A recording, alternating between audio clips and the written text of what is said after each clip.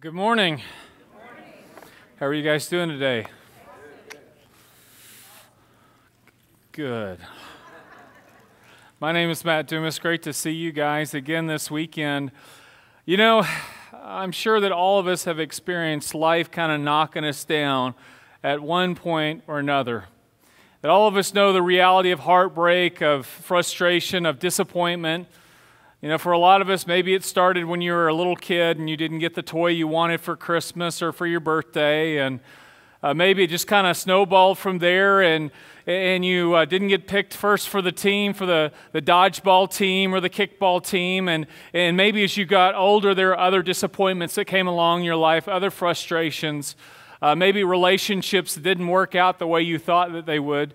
Maybe you wanted to get the job that was the ideal job, or the school that you wanted to get into, and that didn't work out for you either. And maybe now you're a parent, and maybe your kids, you looked at the decisions that they're making, or maybe a grandparent, and they're making some really bad choices, and those choices, they just continue and on, and you feel that frustration in the moment. And sometimes it's because of the things, the poor choices that you've made. You know, maybe that you've said or done something that you knew that you shouldn't. Maybe that you weren't quite prepared for that moment when the moment came, and so it passed you by. And maybe it was laziness or procrastination that caused that disappointment in your life. Whatever it might be, you find yourself flat on your back, looking up, wondering what in the world just happened to me. And you got two choices. You can either get up and press on, or you can give up and you can go home. And it reminds me of this quote from a guy named Theodore Roosevelt. You may have heard of him before. It goes like this: "It is not the critic who counts, not the man who points out how the strong man stumbled or where the doer of deeds could have done them better.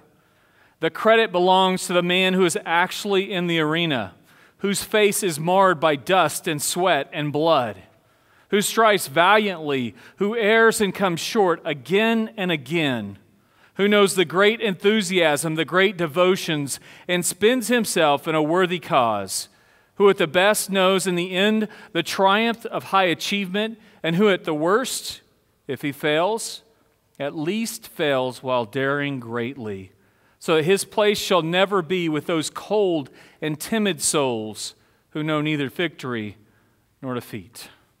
I love that quote. Today we're going to see, as we continue our story in the book of Acts, we're going to see Paul literally get knocked down in the little city of Lystra and get back up.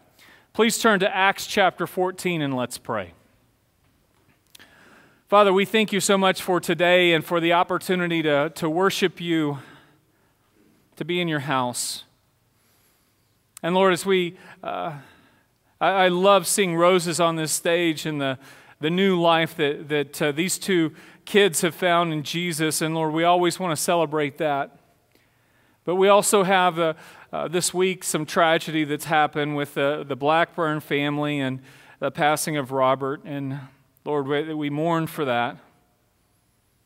But Father, we don't mourn as those who have no hope, because we know that he is in your presence today. And Father, for the Saul family, 6 kids that are without a mom today because of a car wreck. And the reminder that how fleeting life is on this planet. And that how quickly it can change from a really good day to a really bad day. And Father, a reminder that when we place our hope in vain things, that really can bring no long-term satisfaction, that truly we're running after the wind. That the only hope we have is in Jesus, who has already conquered death and who provides life to those who believe in him. And Father, I pray that we would live as a people who have a hope, and that would be contagious to the world around us. And as we spend time in your word today, Lord, I pray that you would use it to challenge us and to provoke us, Lord, to make us more like Jesus. I pray your Spirit has freedom to move. In Jesus' name, amen. Let's take a look at verse 8. At Lystra, a man was sitting who had no strength in his feet, lame from his mother's womb, who had never walked. This man was listening to Paul as he spoke, who, when he had fixed his gaze on him and had seen that he had faith to be made well, said with a loud voice, "Stand upright on your feet." And he leaped up and began to walk. When the crowd saw what Paul had done, they raised their voice, saying in the Lycaonian language, "The gods have become like men and have come down to us." And they began calling Barnabas Zeus and Paul Hermes, because he was the chief speaker. The priest of Zeus, whose temple was just outside the city, brought oxen and garlands to the gates and wanted to offer sacrifice with the crowds. But when the apostles Barnabas and Paul heard of it, they tore their robes and rushed out into the crowd, crying out and saying, "Men, why are you doing these things? We are also men of the same nature as you, and preach the gospel to you, that you should turn from these vain things to a living God, who made the heaven and the earth and the sea and all that is in them. In the generations gone by, he permitted all the nations to go their own ways, and yet he did not leave himself without a witness, and that he did good and gave you rains from heaven and fruitful seasons, satisfying your hearts with food and gladness." Even saying these things with difficulty, they restrained the crowds from offering sacrifice to them. But Jews came from Antioch and Iconium, and having won over the crowds, they stoned Paul and dragged him out of the city, supposing him to be dead. But while the disciples stood around him, he got up and entered the city. So last week, Paul and Barnabas faced both acceptance and opposition in the ancient city of Iconium. We'll talk about Lystra today. In Iconium. That when Paul went to the synagogue and he told them about Jesus, that the crowds, at first they were super excited. There was a super positive response, that many trusted in Jesus, both Greeks and Jews. But then opposition came, and it came from a somewhat unlikely source. It were those who refused to believe in Jesus. And sadly, the ones who refused to believe were the ones that should have been the most excited about accepting him. They were Jews who had denied their Messiah. And so instead of it being the greatest news ever, received with the greatest excitement ever, it became something that was received with hostility and extreme prejudice. Having been run out of Iconium, Paul and Barnabas head approximately 18 miles down the street to a place called Lystra. Now, Lystra was a smaller town. It was a kind of a frontier type town. I don't know, I think of Wild West, right? It was like Wild West. It had a lot less structure to it. The people there, frontier, mob rule was kind of the name of the game there. There you could still sense the Greek presence. So this was an area where the Greeks had conquered at one point. It was still very Greek in feel there. Most of the folks were uneducated. They spoke a local dialect called Lycaonian, but they also understood Greek, because although the Romans ruled the land, the Greeks controlled the marketplace. And as far as we can tell, Luke mentions no synagogue, and there's no evidence of a synagogue anywhere in the city, which means that the Jews had little to no influence on the spiritual welfare of this city. It was thoroughly pagan, 100% pagan. There was a temple to Zeus just outside the city limits, and the folks worship both Zeus and Hermes as their primary gods, which again tells us it's a very Greek place. Another fun fact, that Lystra is the place where a guy named Timothy comes from. So if you're reading your Bible in the New Testament, you come across these 1st and 2nd Timothy, that's the same Timothy that he and his mother Lois and his grandmother Eunice came from Lystra. With no synagogue to start in, Paul begins preaching to folks who are gathered. Now, they might have been in a local marketplace. They might have been in the town center. They could have been outside the temple of Zeus, but the folks are gathered there. And so Paul begins to tell them about Jesus, about the hope that there's there. And as he does, he notices there's a lame man in the audience. And Luke tells us when he's describing this guy, he says basically his feet don't work. And he's been this way since birth, that he's never, ever, ever, ever, ever walked. And it reminds us of the lame man that was at the temple gates in Jerusalem back in Acts chapter 3 when Peter and John were going to the temple. This guy had never walked. He sat there day after day, and as he listens to Paul, he believes, and Paul, looking at him, sees his faith, and he says, "Stand upright on your feet." And I guess what the guy does when Paul says that? He stands upright, right? He jumps to his feet. I mean, he's so excited. He jumps to his feet and he begins to walk around. Now, I don't know, we can't really imagine that. I don't think that unless you've been in that situation, what it would be like never to have walked before, but not only walking, but you're jumping around. And how awesome that would have been. A miracle truly has happened. God has done something supernatural for this man. I would argue it wasn't just one miracle, though. I would say it was two miracles. One is pretty obvious. The second one's not quite as obvious. You see, often in the Gospels when Jesus would heal somebody, their physical healing was a picture, was a mirror of what was happening inside, right? That he was healing them spiritually, which means that they were coming to faith spiritually, and then physically there was a healing that took place. You see, because the lame man's greatest need wasn't to walk. And you might say, well, wait a minute. No, this guy hasn't walked since birth. Of course his greatest need is to walk. No, that wasn't his greatest need. His greatest need was Jesus. That was his greatest need. And that guy recognized that day that his greatest need was Jesus. And when he believed in Jesus, Paul sees the faith and he says, okay, this guy has it.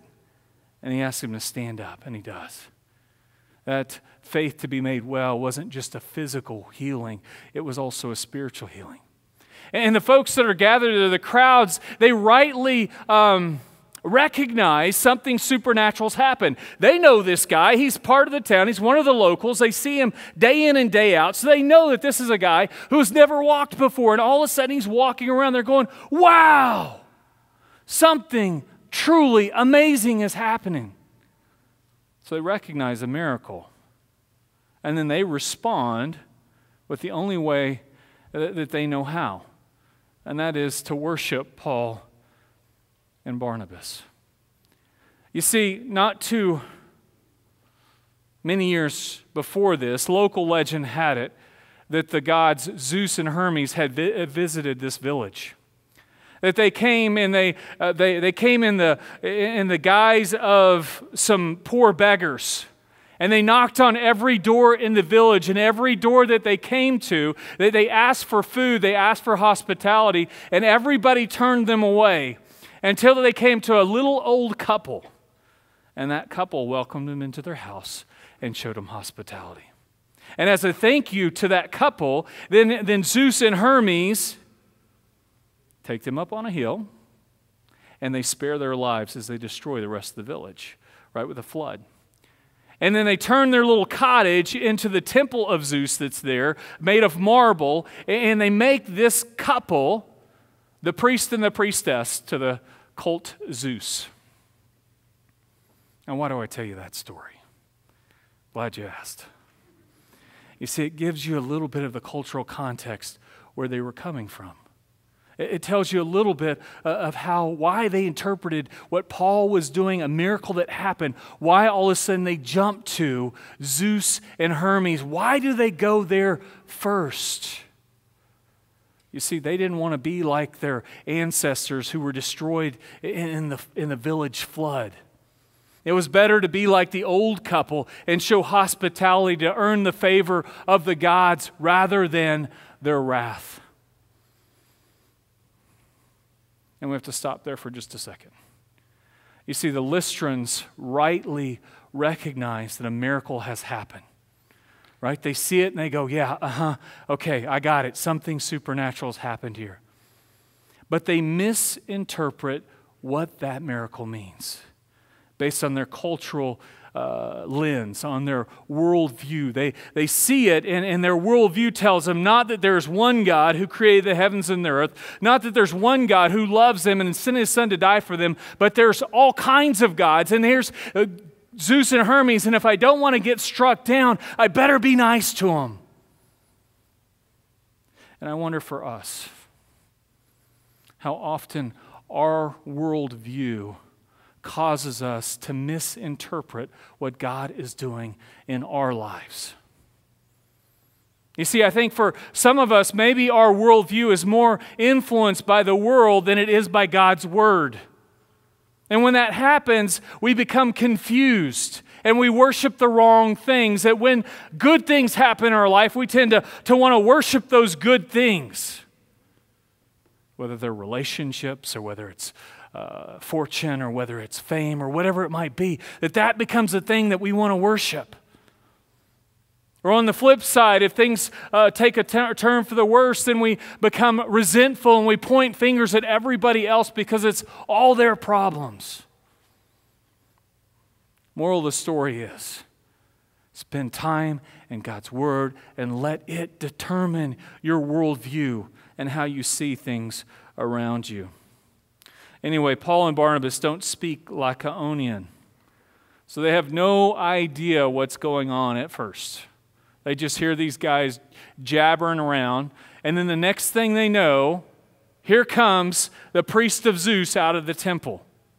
And not only is he walking out of the temple, he's got these oxen that he's leading out, and they have their garlands on them. And so now they realize they're coming to sacrifice these oxen to us. And they're horrified. They're horrified that these people would see them as gods and that they would want to worship Him. And it's a very different response that they have than what Herod had a few chapters before. Remember that when Herod was there and the people were chanting the voice of a God and not of a man, he's like, yeah, bring it on, bring it on. But not Paul and Barnabas. They're horrified. They rip their clothes. They run out and they try to stop them from sacrificing to them. And as they do, Luke records the first snippet of Paul's sermon to a purely pagan crowd. You see, they had no biblical foundation. They had no, this isn't the Old Testament, this isn't the synagogue, so they don't know who God is and they don't know who Jesus is. And so Paul has to come at them in a very different way. And so Paul starts off. Now, normally you wouldn't have to start off, I'm not a God, but Paul has to at this case because he's just done a miracle. And he says, we're no gods. We are just like you. And the gospel he preaches to them is, turn from these vain things to the living God, to the one who made the heavens and the earth, the sea and all that is in them. Right? That there's only one God, and He is a living God. He's not like your dead idols who cannot see or hear or talk, much less save or deliver or rescue. There's only one God, and He is the creator of all. It reminds me of when I was in Nepal a few years ago. In that area of the world, it's still very Hindu. And so there's lots of idols and there's lots of temples all over the place. And we were there on a medical missionary trip. And so my job was, once folks saw the doctor and came out, was to share the gospel with them. Now, that's kind of tricky when they have no concept of the Bible. You can say, for God so loved the world that He gave His only begotten Son, and they would say, okay, which God are you talking about? Which one exactly are you talking about? And when I first started, I didn't catch this because I was like, man, all these people are trusting in Jesus. Isn't this awesome? And they said, you realize they're just adding Jesus to their millions of gods. He's just one more on a list of other gods that they worship. That changed the way that I began to talk about it. You see, I had to tell them that there's only one God, the creator of the universe, right? I said, look at these little mountains called the Himalayas, right? Look at the world that's around you. And I had to start from creation and say there is a God who made all of this. And I talk about sin in the garden and our failure there, and that God had provided hope through a rescuer who had come, a guy named Jesus. And by believing in Him and turning from vain things, you can have life. Paul says that in the generations gone by, he permitted all the nations to go their own ways. And yet he did not leave himself without witness. Theologians talk about two kinds of revelation. There's special revelation and there's natural revelation. Special revelation just simply means this. It's the Word of God. It's the Bible that you have in your hands. It means that God has spoke specifically to His people and He's given them His Word. The Old Testament is that revelation that was given to God's people, to the Jews, and their job was to be a light to the Gentiles, a kingdom of priests, so that all the families of the earth could be blessed. But somewhere along the way, that light that was given to them, the plan went off track, and all of a sudden that light was hidden. And it became their kind of thing. That's our truth. And see, that happens to us today.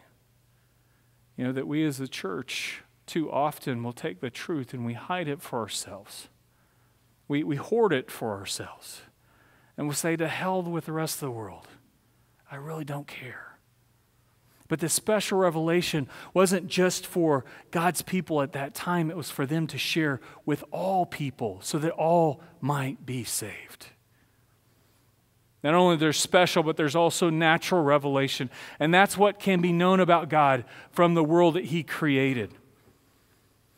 Paul says in Romans 1, God's invisible attributes, His eternal power and divine nature have been clearly seen, being understood through what has been made, so that they are without excuse. For even though they knew God, they did not honor Him as God or give thanks, but they became futile in their speculations, and their foolish heart was darkened. Professing to be wise, they became fools and exchanged the glory of the incorruptible God for an image in the form of corruptible man, and of birds and four-footed animals and crawling creatures. He goes on to say they exchanged the truth of God for a lie and worshiped and served the creature rather than the Creator.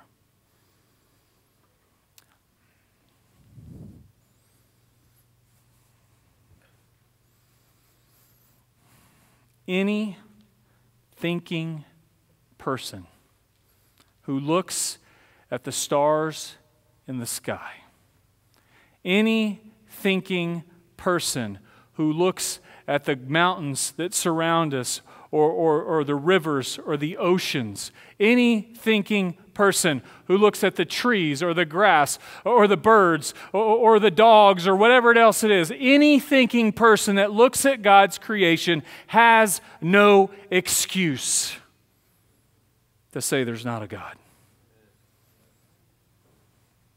How many of you have a phone? Like an iPhone or something? Maybe an Android.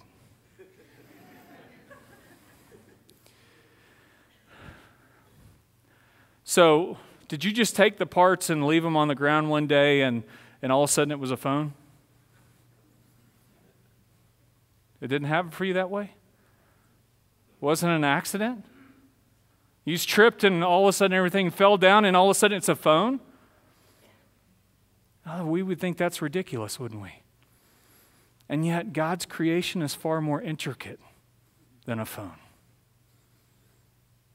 Way more sophisticated than a phone. And so to look at His creation and go, oh no, there's not a God. This is all an accident. It's time, chance, and a bunch of goo, and we end up with this. No thinking person can say that, honestly, that there is no God. But Paul says not only can they not come to that conclusion, but they can look at the rains that He gives them and the fruit of the ground that comes. He can look at those things and the gladness of heart, and he can say not only can they come to the conclusion that God exists, but He's also a good God. He provides enjoyment of life. And that's apart from the Bible. You can see that in the creation. But even when Paul says this, it's only with great effort that he and Barnabas are able to restrain the crowd. Even then, they won't listen. And can you imagine how frustrating that must have been for Paul? He rolls into a new town. He wants to share the gospel and tell them about Jesus and the hope that they have. And he performs a miracle. And every other place he's done that, it's confirmed his message. But now it has a very different response, that instead of pointing people to Jesus, instead they're running the other way. Right? And it would have been easy for Paul to give up. It would have been easy for him to go, you know what, I've had enough of this. I'm leaving. I'm out of here. But Paul doesn't. He perseveres. And I wonder, when you're misunderstood or when people misinterpret your good intentions, when you tell them the gospel and they reject it, do you give up? Or do you get up and press on? As frustrating as the response of the Lystrans might have been, things are about to get worse, much worse. So these unbelieving Jews that he ran into first in Pisidian Antioch and then Iconium, they've made their way to Lystra. Now the ones from Iconium only travel about 18 miles, so if you figure you're walking or riding your donkey, that's probably a 2 to 3 day trip. Not too bad. Pisidian Antioch, that's over 100 miles. That's a much longer trip. That's a couple of weeks to get there, which is a picture of the fanatical zeal that these folks have. It reminds us of Paul when he was going to Damascus, breathing threats, wanting to destroy the church. And now this same kind of zeal is driving these other guys to come after Paul. Like he said earlier, like he said in Romans, they have a zeal for God, but not according to knowledge. These guys hate. I know you're not supposed to say it, but they do. They hate Paul. And when they get to town, they begin to stir up the mob. And so what was adoration, what was worship, what was excitement about Paul and Barnabas quickly turns into this hostility and lethal force. Just like Stephen in Acts chapter 7, who was taken out and then is stoned to death. Stoning was the Jewish way of killing someone who blasphemed. Now, here's the crazy thing. Had Paul and Barnabas accepted the worship of the folks there in Lystra, that would be blasphemy. But Luke makes it clear they're not being killed because they were making themselves God. They're being killed because of Jesus. That's who they're killed for. And no doubt when Paul is stones are being hurled at him, he can't help but think of Stephen, because remember, Paul was there standing watching the robes as though they were killing Stephen the same way. And then Paul's body is dragged outside of town and he's left for dead. But it's hard to keep a good man down. All right, and no doubt then another miracle takes place, and Paul gets up, and he walks right back into town. That's pretty amazing. And you thought you had a rough day, right? But yeah, Paul, after not only is he misunderstood, not only is they misinterpret, but he's actually killed, and then God or at least close to killed, and then God brings him back to face his opponents. Paul's visit to the little town of Lystra didn't go quite the way he had planned. Right? He thought that the healing of this lame man would be the thing that would point folks to Jesus, and instead it goes sideways, and now they're continuing their pagan ways. And then added to that, when they start to stop that thing, then you have these unbelieving Jews that begin to stir up the crowd, and they want to do away with Paul once and for all. You know, in the book of Acts, there's lots of success stories, and I love those stories. Thousands of people coming to faith in Jerusalem and in Samaria. I love the story of the conversion of Cornelius as the first Gentile, and of Saul on the road to Damascus, because it's a turning point in the book. I love that Peter is rescued from Herod's clutches, and that Paul is able to face down Bar-Jesus in this spiritual duel. I love it. The Gentile church planted in Antioch, and one of the first things they do is they send missionaries out to continue to share the gospel with the rest of the world, and lots of Gentiles come to faith. I love the success stories. Jesus had lots of those too. right, in his ministry as he ministered to different towns, and he'd have lots of folks who would follow him at a time and lots of people who responded well. But then the opposition came, right? And then persecution came. And we talked about this last week. As much as we would hope it was otherwise, that really is the norm. Because some will accept Jesus, but most will reject. There will always be opposition to the gospel. Do you know why that is? Because you have a real enemy who doesn't like you storming his gates. You have a real enemy that doesn't want you kicking down his door. He doesn't like you messing with his stuff. He doesn't like you rescuing captives that are held bondage in his dominion. He doesn't like it one little bit. And so he will do anything and everything in his power to thwart your attempts. And sometimes they'll misunderstand you, and sometimes they will misinterpret what you're doing, and sometimes they will behave in very, very, very bad ways. But let's not give up. You see, we no longer live in a culture where you have these strong biblical moorings, right? At one point, not too many years ago, that when you talked about Noah and the flood, or you talked about David and Goliath, people would actually understand what you were talking about. They may not know the Bible, but they knew some of the stories of the Bible. Now we can't assume that they have even a basic, rudimentary understanding of what the Bible says, or knowledge of the Bible. And the sad thing is, that's not just out there. That's in here too. That's in here too. And unfortunately, many of us are more influenced by the anti-God, anti-Christian culture we live in than we are by God's Word. That we're more influenced by social media and what the news has to say and the talking heads. We're more influenced by the movies that we watch and the TV shows that we stream. We're more influenced by what everybody else thinks and what everybody else says. We're more influenced by this culture than we are what God has to say. And it shouldn't be that way. And when that happens, we do become confused. And when that happens, we don't know which way to turn. And then when tragedy strikes in our life, we begin to misinterpret what God may be trying to do and how He wants to use you and how He wants to work through you.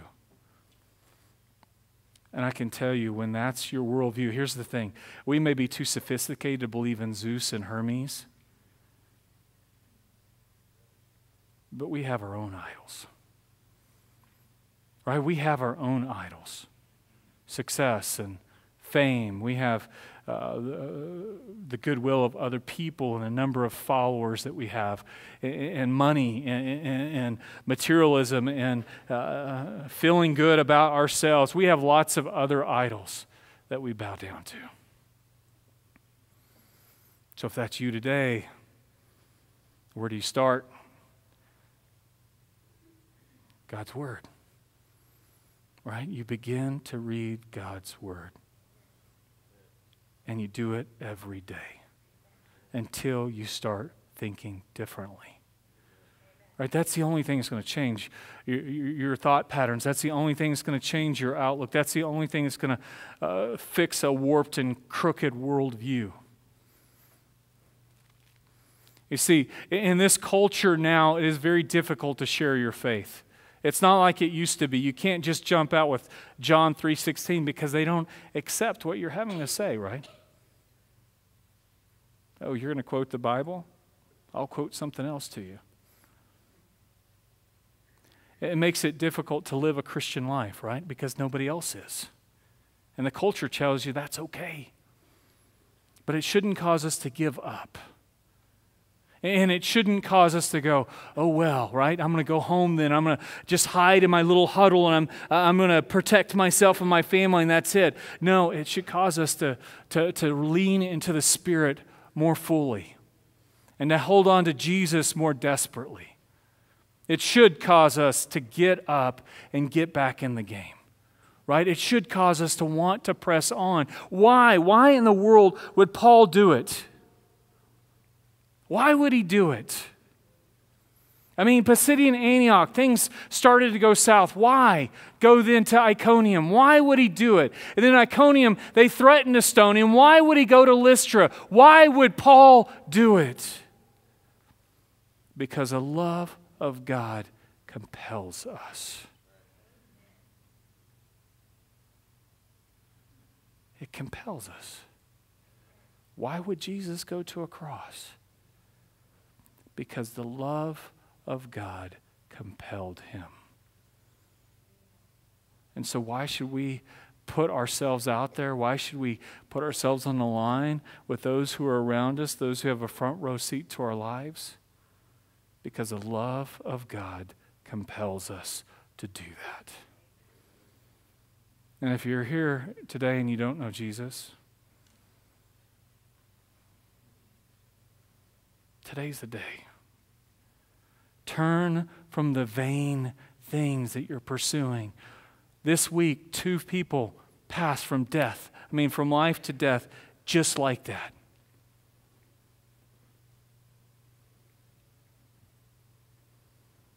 And they came face to face with Jesus. And when that happens, he's either your king or your judge.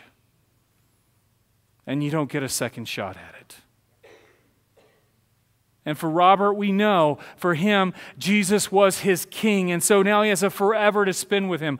I don't know about the mom. I can just hope that she was a believer as well. But I don't know. Your life can change like that. And if you built it around vain things, if you're building it on things that don't last, then when those things come away, you're left with nothing but judgment. Make today. Jesus came, right? For God so loved the world that he gave his only begotten Son, that whoever believes in him should not perish but have eternal life. Let's pray.